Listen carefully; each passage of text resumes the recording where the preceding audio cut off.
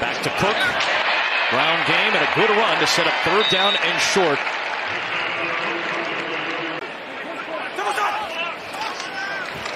It is Cook, hits the hole, and is working across the 30.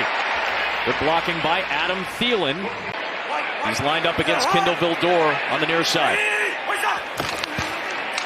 Right to Cook, walks in, now it's a touchdown, and the excellent drive is capped off by 6.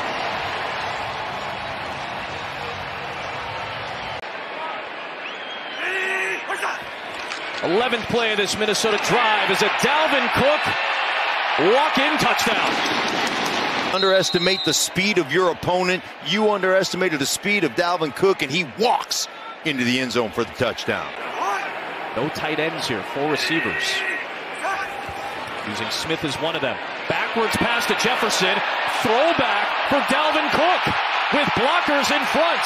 And a first down. It is first and goal for Minnesota. Right back to work from the 20. Misdirection here and a hole for Dalvin Cook.